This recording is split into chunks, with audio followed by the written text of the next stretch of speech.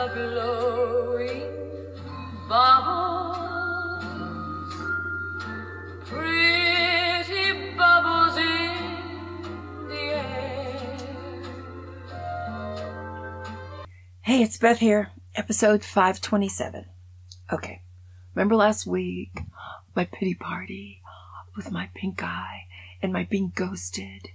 That was nothing. I have shingles. I haven't been out in 2 weeks. I don't even want to go to the window. I'm scaring the birds. You should see my face. It looks like a deranged party balloon. Half of it is so blown up, all around my eye again. Shingles in the eyeball. I swear 30 years ago I heard somebody had shingles in their eyeball, and I panicked. I thought I would die if it happened to me. Well, now it's happened to me twice, and guess what? You take it. You take whatever you get dished out. You just take it. I was going to do this earlier, but I've been playing solitaire. I've been getting pretty good at it. Pretty good at learning when my goose is cooked. I wish I'd started playing Scrabble 35 years ago, so I could have realized that I was never going to make it as a screenwriter. I had an agent. That's all anybody said I needed. But I guess there's something like huge talent. I don't know. Or Tom Hanks' sister. Something. I didn't have it. But the Scrabble? Solitaire, Scrabble, I didn't learn anything. Solitaire? Yeah, I can figure it out really quick. I'm not going to make it. I'm not winning. I wanted to win a game before I did this because it puts me in a great mood. But I have my arbitrary deadline of getting this out between 2 and 4. The fact that I made it arbitrary means it's so important to me. I didn't have to say between 2 and 4. But because I did, I am going to do it. It's the first thing I've done in days and days and days. Okay, so of course, haven't been to a movie. I can't even get to the mailbox. I'm really afraid I'm going to frighten children or dogs or both. So, haven't done anything like that. All right? I did learn one other valuable lesson. They put me on this drug called Valtrex. And I looked at the side effects. I've got them. You think you're crazy when you go on a medication. You're like, what's happening? I do feel a little dizzy. But the ones that I really have, hopeless, these are side effects of this drug. Feelings of hopelessness, feeling sad, or empty. But no, I can have all three. It's not just feeling sad or empty. You could feel sad and empty. And I think, and then I can have depression, which I have. And I'm tired. And you know what? I think it's because I have shingles. I'm not sure it's a side effect. I really don't mind having problems on the inside that I can't see, like GI problems, whatever, stomach issues. I can't see them. They don't manifest. They don't make an impression in my mind. But this is so big. And it takes me back to another time. This is how bad I am about having things on the outside. On Facebook, I have this thing where it's memories of living in Roslyn on Long Island in New York when I was a kid. So it's very cute. Little movie theaters, the things we saw. 2 days ago, it was the Roslyn Duck Pond. Now, it was beautiful. It really was. And we went there and we enjoyed it. It was skipping rocks. It was feeding ducks. It was just so much property to run around. But I remember this one time, I think it might have been the last time I went, and my father decided to take all 4 children out by himself. Every time he did it, something terrible would happen. But this seemed like a pretty lovely day in May. Nothing could go wrong. I'll be back in 2 hours. My mother thought he was a hero. We get in the car. Everything's going great. We're skipping little rocks. He's fantastic at it. He can get like 8 or 9. I'm going to make it happen. I tried so hard that I fell into this idyllic duck pond. Let me tell you what. Ducks are not the only thing in a duck pond. Duck guano. Duck dew. It felt like 2 feet deep. And I'm going to allow that I was just 9 years old. But it was at least 1 foot deep of gunk and goo.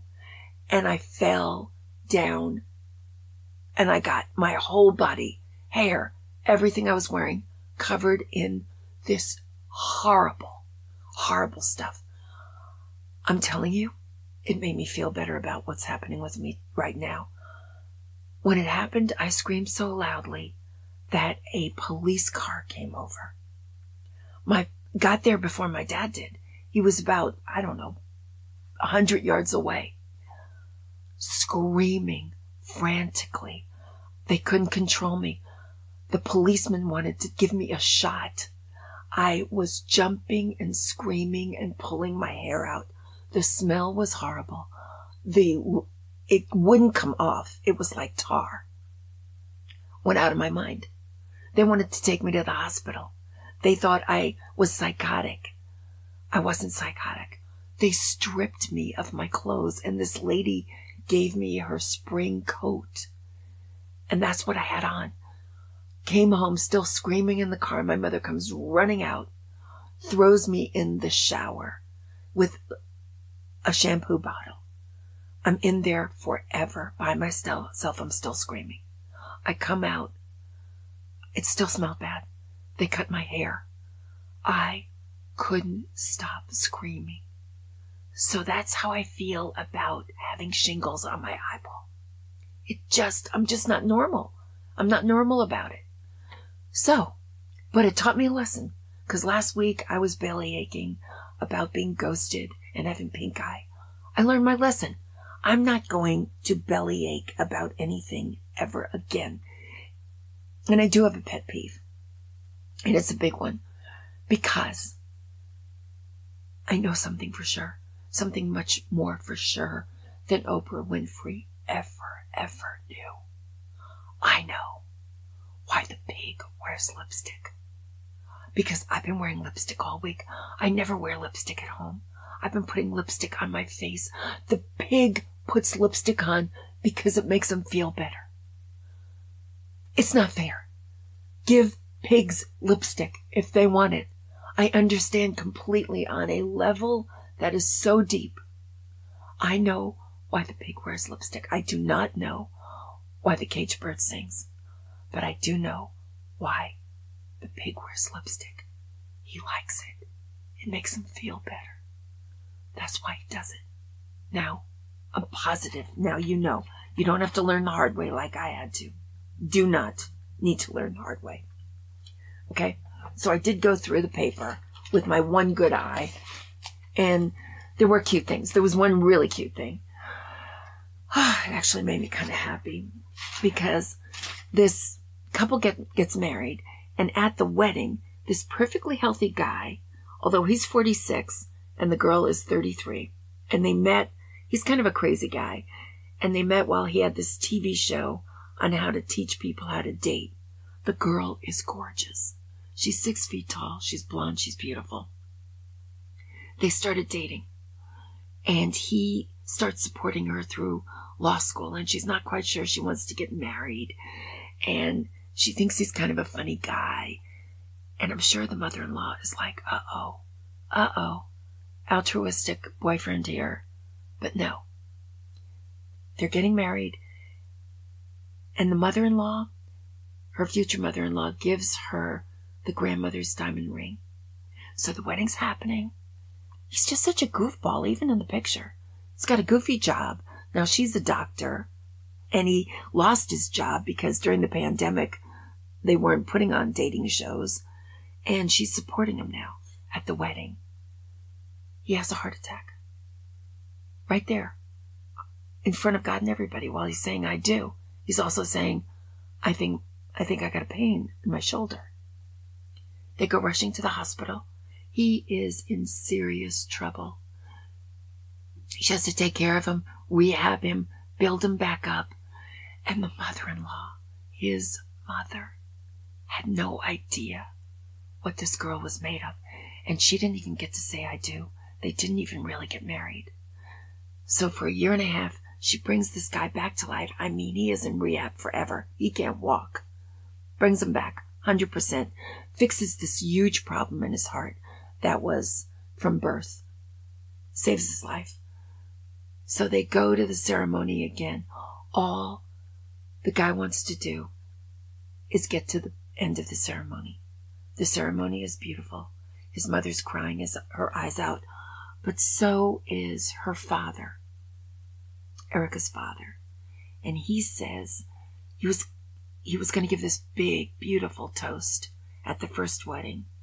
But he says that all the toasts were light at this one because they don't need to learn how to build a typical sturdy marriage.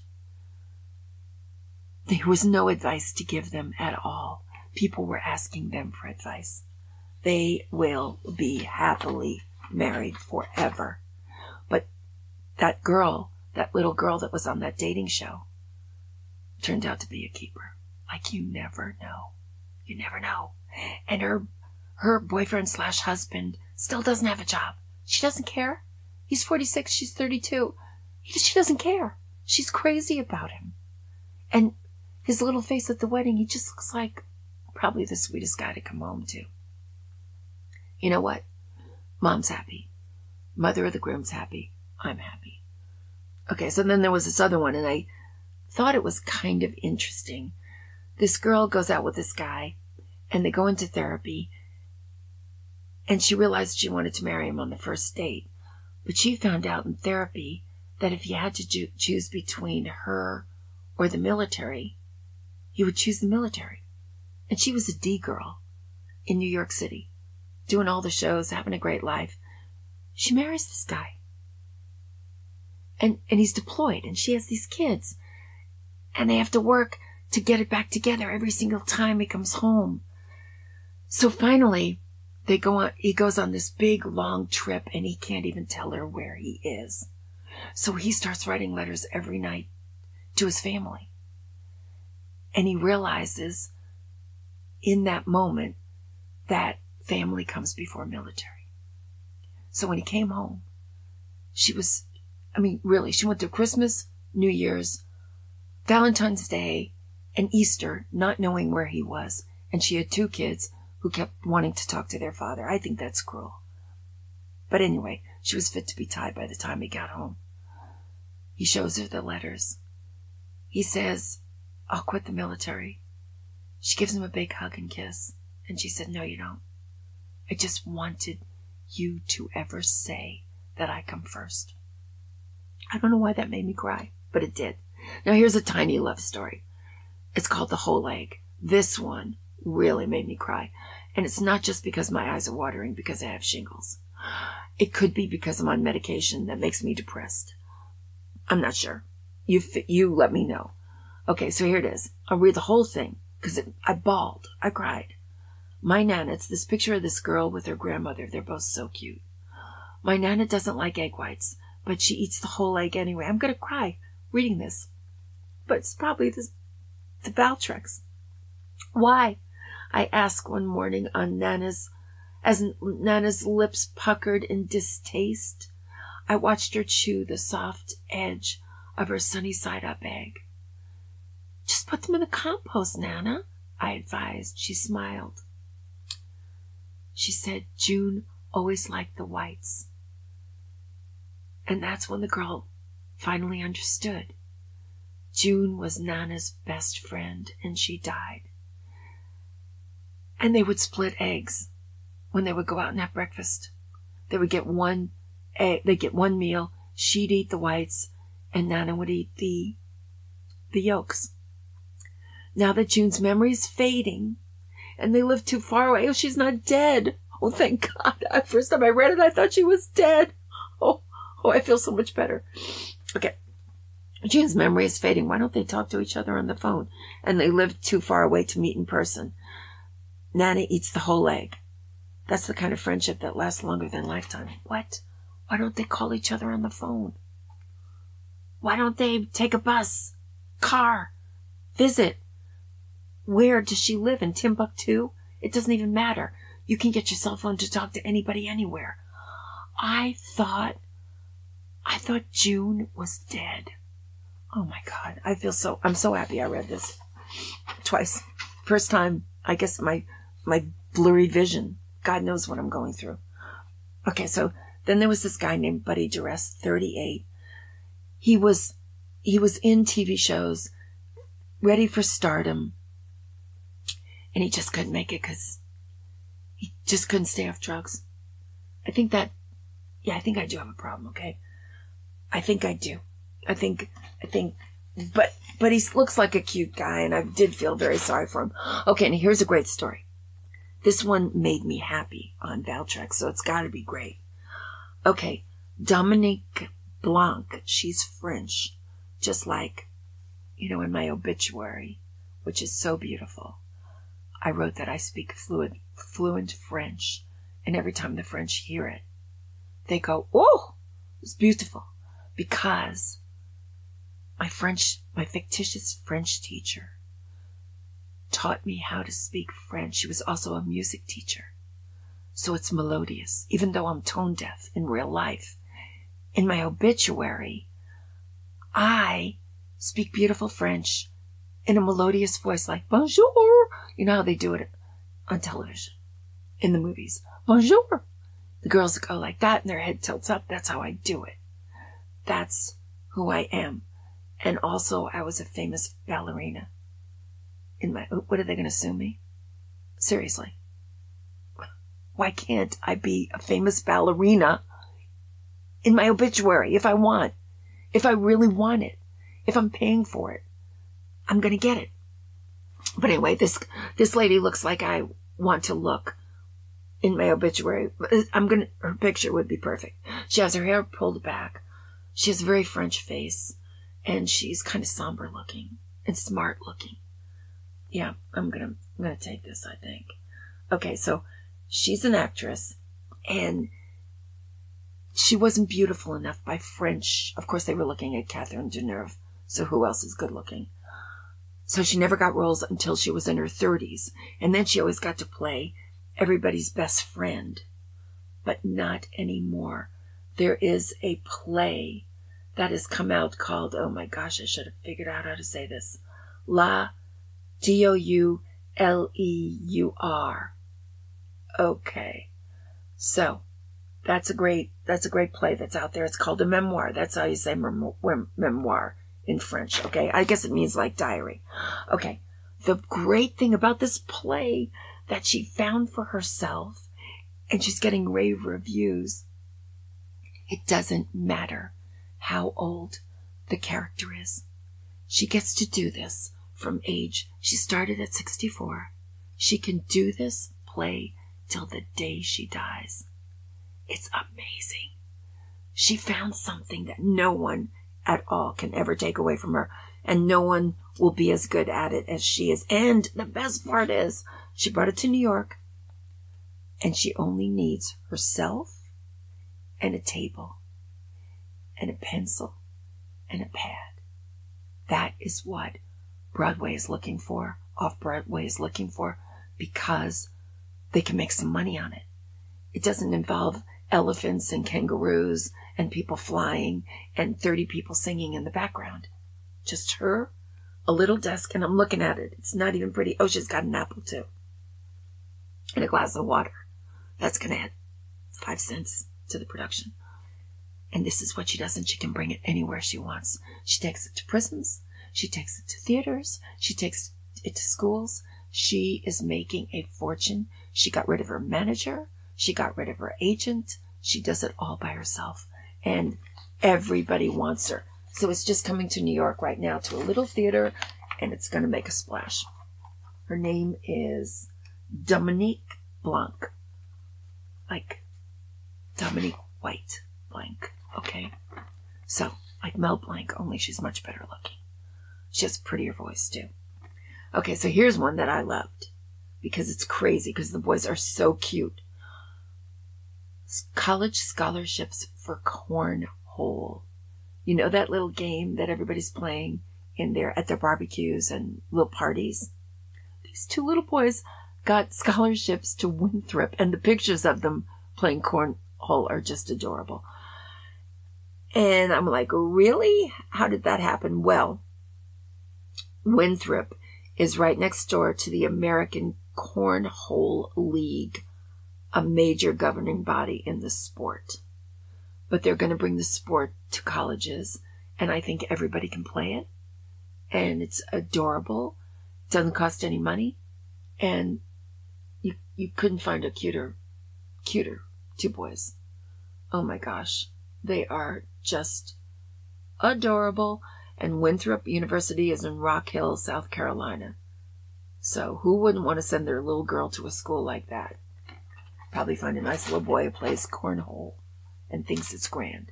So, this is my, I feel better. I actually do. I ate a little food that wasn't disgusting, and I think I'm coming out of it. So I've got a couple of jokes just to lighten things up, and I have learned my lesson. I really was a crybaby last week, and I'm really sorry, and I'll do it again, but I'm not going to like it any more than I liked it last week. But I learned my lesson. There are worse things than pink eye. Shingles is worse. Shut up. Don't panic. Don't let fate teach you some fickle fate, lesson. The Fickle Finger of Fate Award. I got it. I cried about pink eye. Now I've got shingles. I'm learning my lesson. I'm going to be grateful that something's not worse. I'm going to be grateful I haven't fallen into a duck pond every day of my life for the rest of my life. So here's my joke.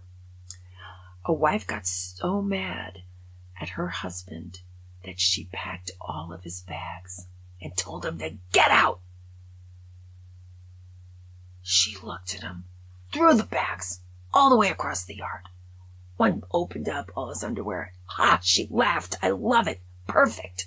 She looked at him with a little old arthritic finger all bent up, and she said to him, "Oh, I hope you die a long, slow, painful death." And he looked at her and he goes, "Oh my God, you mean I can stay?" Oh my God, I'm laughing for the first time in 2 weeks. That was a good one. Okay, here's one. A married couple are on a slow Sunday drive. I wonder if people still do that. Well, we still do that in Austin. It's hilarious. We go on these long Sunday drives to see bluebonnets out in the hill country, and they're never there. And then we come back, and as we're getting close to our home, they're on the side of the highway. Every single year this happens. Every single year. I don't think it's going to happen. I'm positive they're going to be in Blanco this time. Positive they're going to be in Fredericksburg. So we whip out, go all the way out there, and it takes so long to get there that by the time we get back, the bluebonnets have blossomed on the side of the road. It happens every year. It is crazy. So that's what they're doing. This married couple, on Sunday, they're going to Fredericksburg looking for bluebonnets. So the tire light comes on in their car because they don't have an old car like mine that's 30 years old. And he goes, "Oh man, I've got to stop at the gas station." He looks at his wife and he goes, "Do you have some money? Got a couple of quarters?" She goes, "Why?" "Got to get some air." She goes, "What do you mean? Air costs money?" And he looks at her and he goes, "It's inflation." And that's pretty cute. But this is my favorite because it's a true story, and it involves Mel Brooks and Carl Reiner. Lifelong best friends. 60 years of friendship. And there they were, both living in their old homes that haven't been remodeled in 30 years in Beverly Hills, driving their old Mercedes-Benz, which I admire. Why give it up? What's great about that? A new car, who cares? Old kitchens, old everything, TV dinners every single night of the week. And they would sit there and they had TV trays. The old-timey TV trays that were stuck in the corner and had the little things where you clamped them into place. And they were like aluminum foil, like so lightweight. They had those. They really did. They would get them out, assemble them. Took 2 seconds, but assemble is a good word. Get the TV dinners, Swanson TV dinners, out of the oven. Sit them down with a real knife and a real napkin and a real fork. Turn the TV on and watch Jeopardy together. Have a 5 o'clock dinner, watching Jeopardy, answering the questions.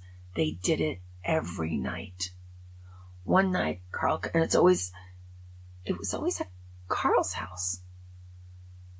So, Mel comes over. Okay? Takes a look at Carl. Goes, what happened to you? Carl's nose blown up like a deranged party balloon. I know how he felt. Mel looks at him and goes, your nose was bulbous enough. What, did you get a nose job and get more nose? You didn't need it. He goes, no, I didn't do that. Are you kidding? I would never do that. He goes, okay. What happened? He goes, I was out in my garden. I was looking at the beautiful roses. There was one red. Oh my gosh, it was so gorgeous. I had to sniff the brose. He goes, what? Mel goes, what did you say? I had to sniff the red brose. He looks at Carl and he goes, there's no bee in rose. He goes, there was definitely a bee in that rose. That's my joke. I know I'm not either one of those guys, but they're so cute. And it's a true story. Absolutely true story. So is my shingles. So is my duck pond, which I need to remember. I have felt worse about myself. Much worse than I feel right now.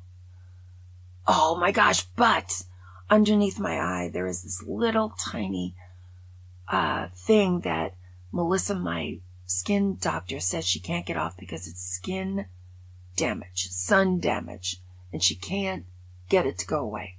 Okay, it's tiny. No big deal. Not now. It looks like a hockey puck. Oh my gosh, it is so ugly. It's blown up. It's right under my eye. I look like the Wicked Witch of the West. Oh my gosh. And it's not going down. I mean, the cheek's going down, but the hockey puck wart ugliness isn't going down. I wake up in the middle of the night and I'm like, please go back. And I used to hate it. I was like, Melissa, get this off my face. Ugh, I hate it. I can't get it off. It's sun damage. We need to leave it there. This is another one, just like the other one. Pink eye, shingles, little tiny thing that didn't bother me is now a big hockey puck. I need to lay low, keep my mouth shut, appreciate what's going on, even though it's not great. It all could be worse. My greatest fears can be realized.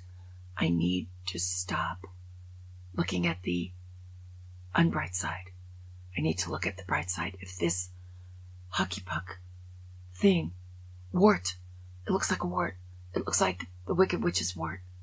If this goes away and I get out of shingles land, I will never complain again. Or if I do, I'll be sorry. I'll try not to. I know I'm going to do it again, but I'm not going to do it this loud. I'm going to do it quieter and for a shorter duration. And I'm going to catch myself and I'm going to shut up. I'm going to shut up. I'm going to be grateful. Just grateful. That's right. I hadn't even thought about this. I've got pink eye shingles. I've got little tiny blemishy thing, hockey puck. There's a lesson in this. Oh my gosh, I think I see it. Oh no, I never see lessons when they really appear, but this one is huge. Be grateful. Be grateful. Be grateful. And shut up. That's what I'm going to do. Stay sane, be grateful, and shut up. And I will do it. I'll be back next week. Hopefully, my word will be gone. Keep your fingers crossed, or I'll keep my fingers crossed. It's my word. Okay. Thanks. Bye-bye.